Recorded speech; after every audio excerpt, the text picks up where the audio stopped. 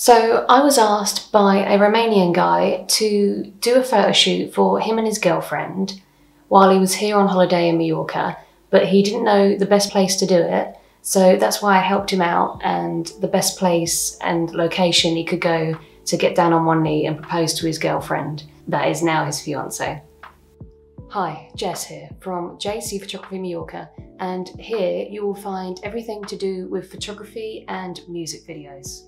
And in this video, I'm going to be talking about how I planned a photo shoot that turned into a surprise proposal. So the first step I did is I went to the location to scout out the area to find which would be the best place for him to propose. So I ended up doing the shoot at a hotel called Grand Vista, and I took some photos of the place and locations and sent it to him, and he decided to choose an area where there was trees and it was more of a private area, so it was more secluded, so there wasn't many people around. So as far as getting there, it wasn't that hard, as the hotel was just behind where I live, and it was easy for me to get to and for the clients as well.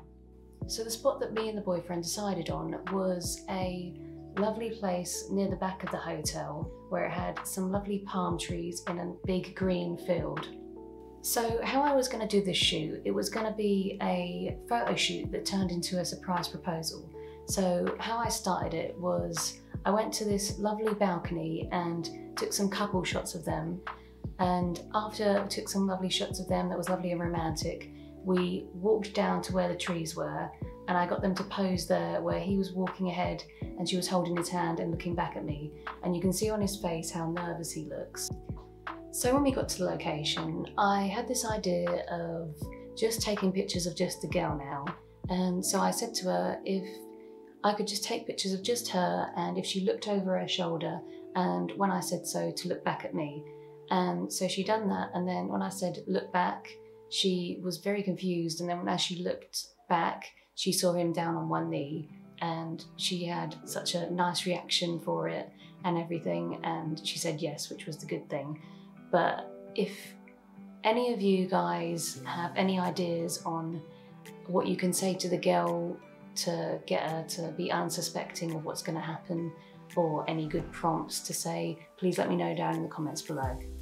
So as the shoot was coming to an end, I took some photos of the ring and some nice engagement photos at the hotel, and I got a photo where she held up her hand to the camera saying I said yes.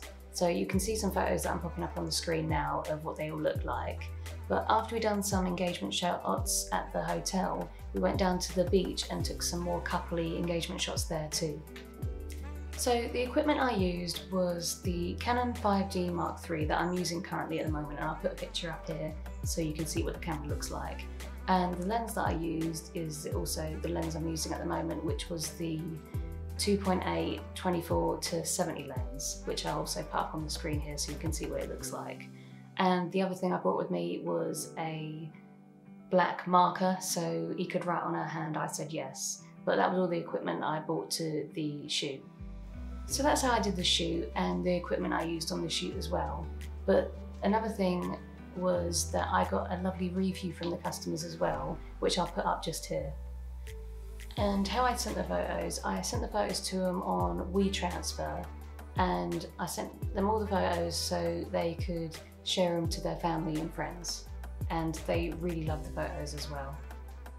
But if you'd like to book a photo shoot with me, please contact me via email on jessconroyphotography@outlook.com. So thank you ever so much for watching this video. I hope you got value out of this video and you learned something on how to plan a surprise proposal photo shoot. If you have any questions, please comment down below. And if you like this video, please hit the subscribe button. And if you didn't know, I post content weekly, so therefore I'll see you next week. Bye for now.